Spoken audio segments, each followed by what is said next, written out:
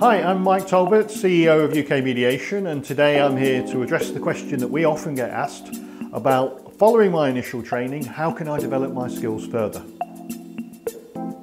So this question comes to us from people that we've trained or who've trained with another provider, who might have trained in family, neighbourhood, workplace, commercial mediation, who are looking to extend their skills.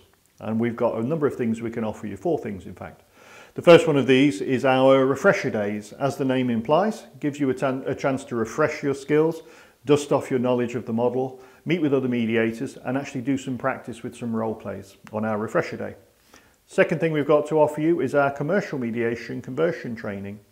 For those of you who trained in family or neighbourhood or workplace, this is a chance to actually have a 3-day intensive and convert how you work as a mediator to be suited to the more financial and contractual disputes.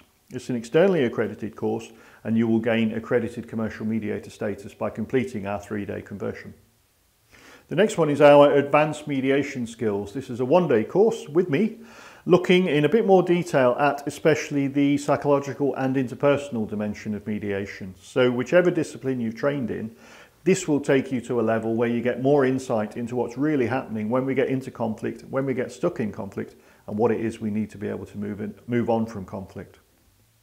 And the 4th thing I'll mention today is a qualification, not so much of a course, but an ongoing qualification where you can get credit for your real live mediation cases.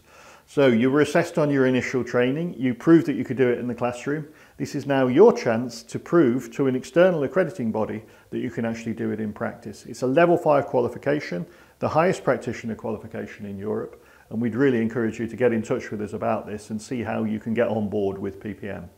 We've got dates for the 3 courses arranged for the rest of the year, and if you're interested in PPM, just give us a shout and we can talk you through what that involves as well. So we like to think that your career as a mediator begins with your initial training and it's a process of lifelong learning. So if you want to take your skills to the next level, get in touch with us and I'm sure we'll have something for you.